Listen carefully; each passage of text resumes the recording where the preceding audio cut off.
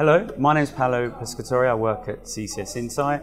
I lead our research in the area of multiplay and media. That includes all things to do with telcos and web companies, moving into the area specifically around video. I'm here at the Eurocom's OTT Digital Content Seminar to talk about some of the key trends that we're seeing in the marketplace and our key predictions that lies ahead over the next 12 to 18 months. I lead research at CCS Insight in what we call multiplay and media. Multiplay because we see the future being bundles of things. You know, you probably have been accustomed to hearing triple and quad play. And media, things like video, games, music, but I guess a lot of my time is being spent on video right now, helping C-level executives make sense of the connected world and formulate strategies around launching video in this area to compete with Netflix.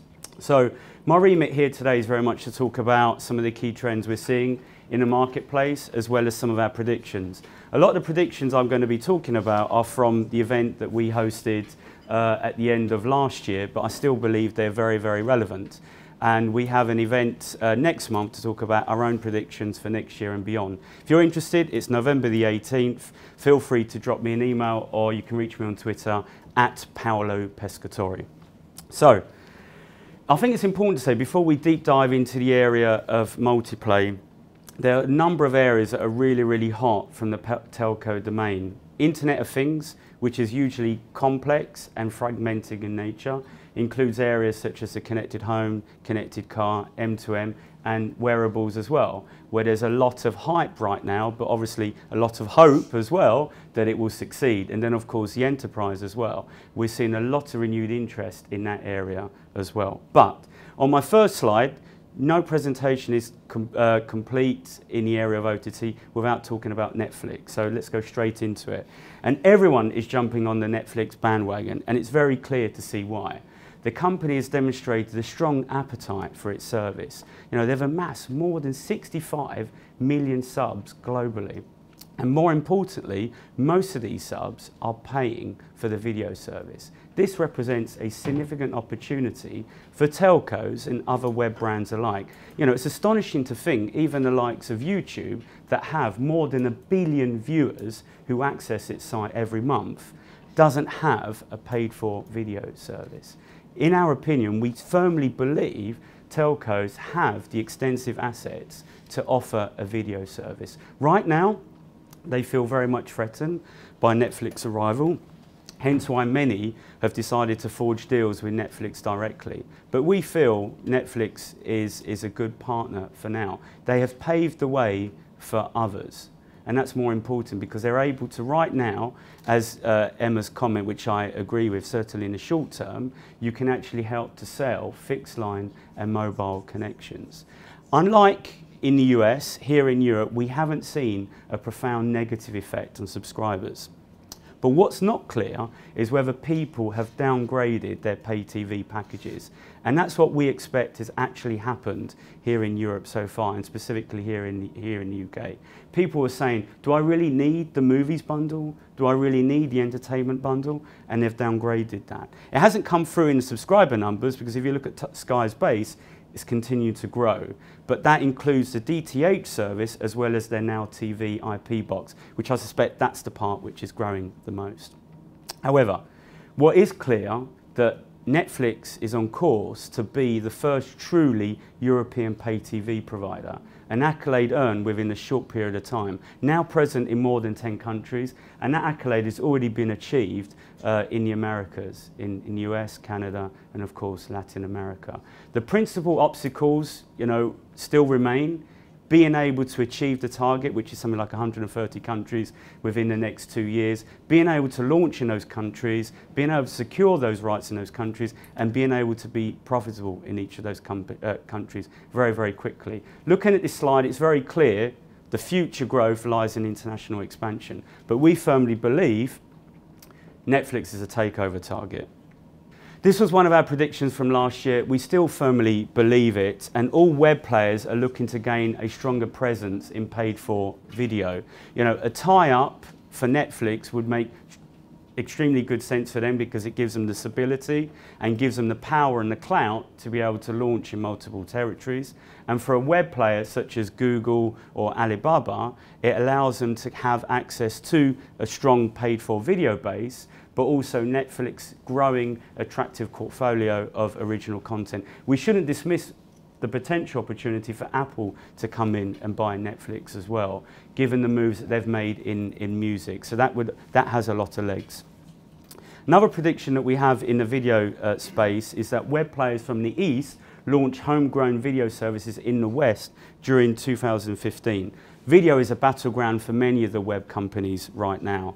The Eastern counterparts follow suit by launching homegrown content in the West. For many expatriates, it's very, very difficult to get access to the content from their home country. My origins are Italian. I have to spend £600 on a set-top box and a satellite dish to be able to get Rai and the Mediaset channel. Now Mediaset have decided to block their channels due to a failed agreement with Sky, which has meant I have to fork out another £120 to buy a TV-sat box. Ludicrous. Just deliver the services via IP. That's the way to go. You know, there will be lots of people willing to spend anything between £5 to £20 for that type of content. So equally as well, many of these Eastern players will acquire the content in Western world to actually export back or import into China as well. In fact, there's a company called LETV, a Chinese hardware manufacturer, is planning to do this in the US this year as well. Another key trend that we've seen over the last year or so has been the resurgence in the set-top box, very much driven by small form factor devices. Many web brands have launched their own as part of their efforts to get into the video landscape. And the pace of change in this area has been remarkable over the last couple of years. You know, if you think about, you know, the traditional Sky or your cable set-top box being this big, moving to something which I have in my pocket, the Google Chromecast, which is quite small. I don't always carry a dongle in my pocket, but it's just to show it off to everyone if you're not familiar with it. And for those that aren't familiar with it, you know, this is just plugs into the HDMI port on the back, and you can control the service from your phone and cast or stream services onto the big screen. And in the case of the Amazon Fire TV, you just plug it into the internet, off you go, and you can use Voice UI via the remote. And they've really simplified the UI. Their popularity is very, very clear to see. We see, you know, Google have introduced the second generation Chromecast. Amazon have followed suit with Fire TV with 4K, and obviously the new Fire TV stick.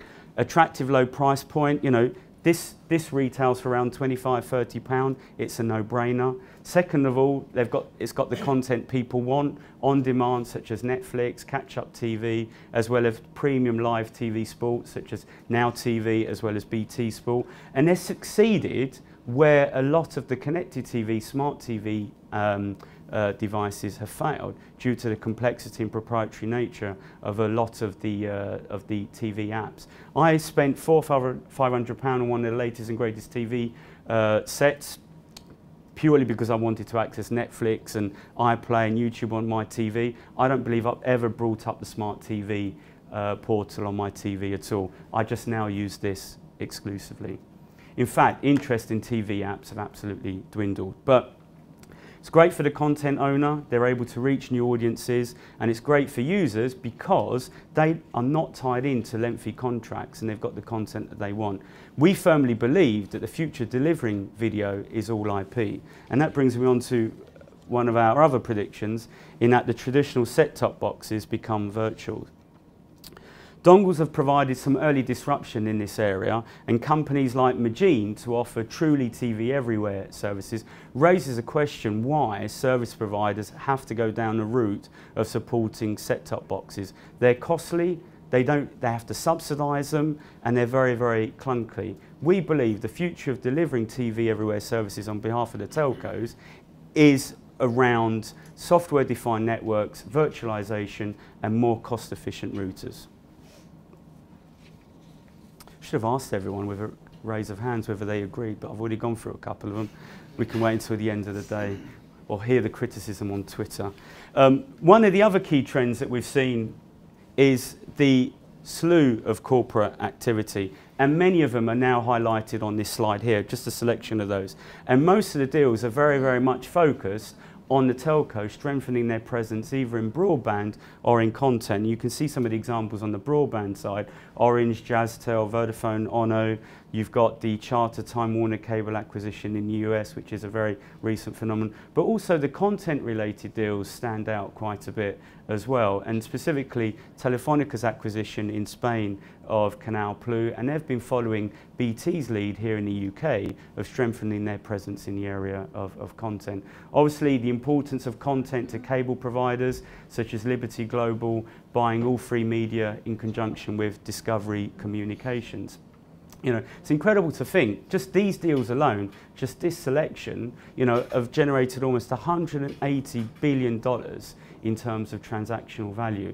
And, you know, we predict many, many more. And I'll come to one very, very shortly. But before I do, it's all about the operators being well prepared to take advantage of the opportunity that exists in what we call multiplay. And as I said earlier, you know, very much right now it's all about triple and quad play, you know, bundling 3 services and 4 services. But we believe the future is all about multiplay. You know, we've seen early signs already in the US of telcos bundling connected car, connected home, home automation services. So we're going to see even bigger bundles of things, 5, 6, 7 services. And we've already seen Telefónica in Spain launch the first 5 service bundle. And it won't be long before other telcos follow suit. And they're very, very well placed in that area. 2 areas that still need to be addressed: tariffs and retail. On the tariff side, it's very much adding on services like mobile or video. We have yet to see the first truly converged bundle in the marketplace. So that needs to be addressed. There have been some issues with pricing, and Virgin Media have done a really good example of really bundling services with the Big Daddy and the Big Kahuna. EE have taken an innovative approach to convergence. Any mobile customer taking up a fixed line broadband service gets a boost in their data allowance of 10 gig, which is quite novel and compelling to users.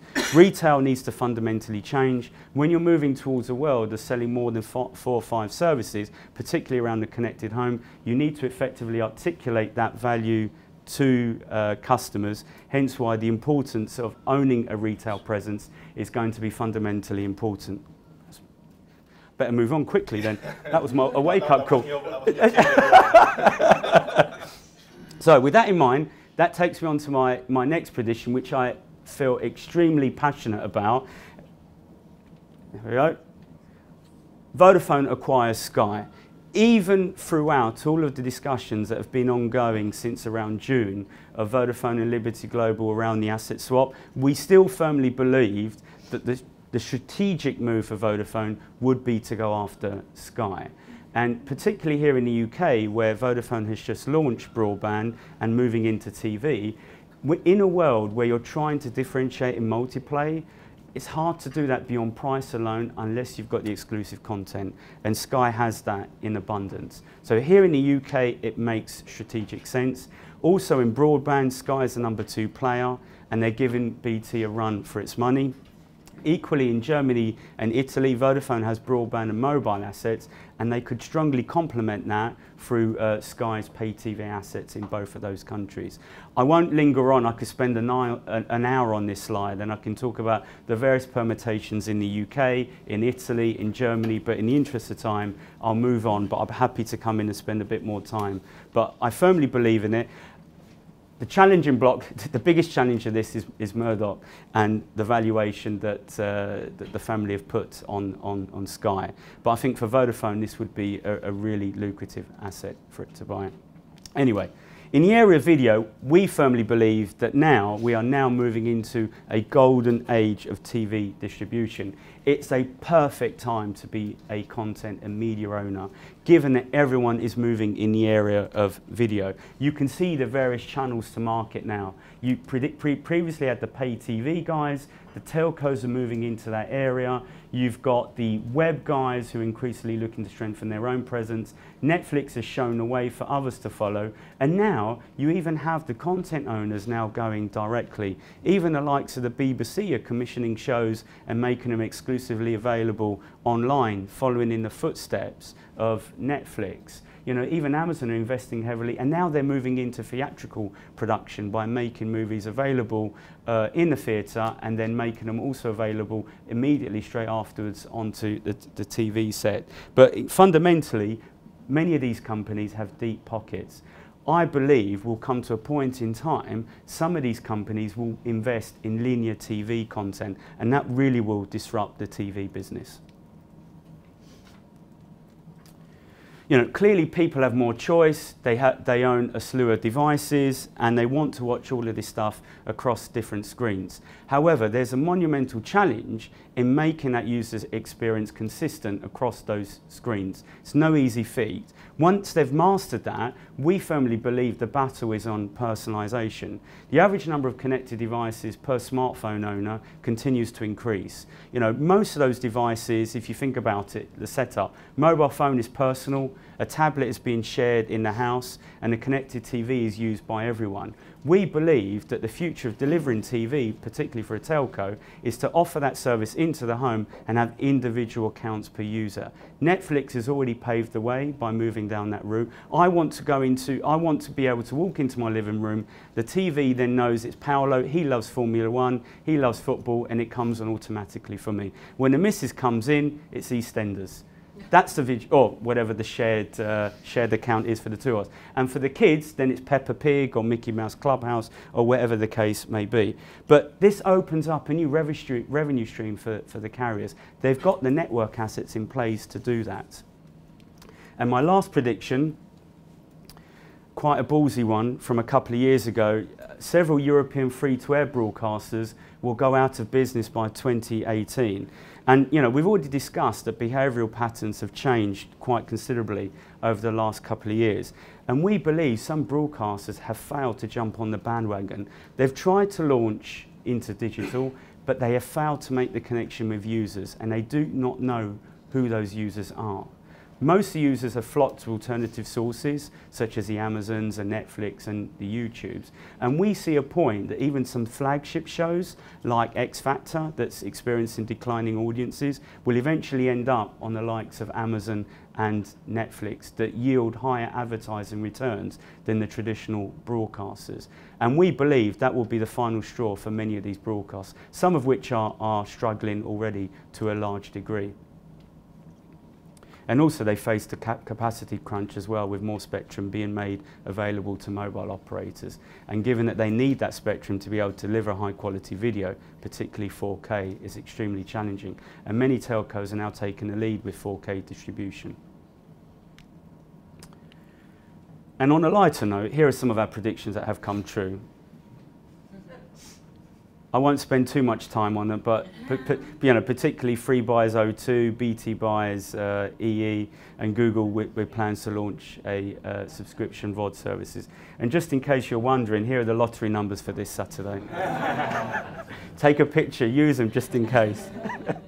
Anyway, on my last slide, you know, I don't want to elaborate or regurgitate what I've said, but certainly we've seen a slew of corporate activity amongst telcos. We're now seeing that moving to the media landscape and also in the supply chain as well. And we're going to see a lot more moving forward over the next 12 to 24 months. I was just talking earlier outside. I think the US is now primed for a major reorganization of assets, and we're now moving to a point where scale is becoming important. And as part of that, content is an important differentiator beyond price alone. The future of delivering video is all around IP delivery, there's no doubt about that, and we firmly believe that telcos are well positioned. Whether they're willing to move at web speed is a different story, hence why the web providers ultimately will win that race. And that's very much driven by Netflix and the role that they've played in the marketplace. However, what is clear, that video is the wrecking ball, will cause a wrecking ball effect of the telco networks. So I think telcos need to really be prepared in terms of compression and optimizing video delivery over their networks. Hence why IP throughout the network is important, and having a vertically integrated approach to connectivity is important and paramount. Hence why the BT acquisition of EE is so much important. And on that note, thank you very much for your time. I hope it's been useful. I could spend a lot more talking about the predictions that might happen over the next 12 months, but come to our event on the 18th of November and you'll hear more about that. Thank you.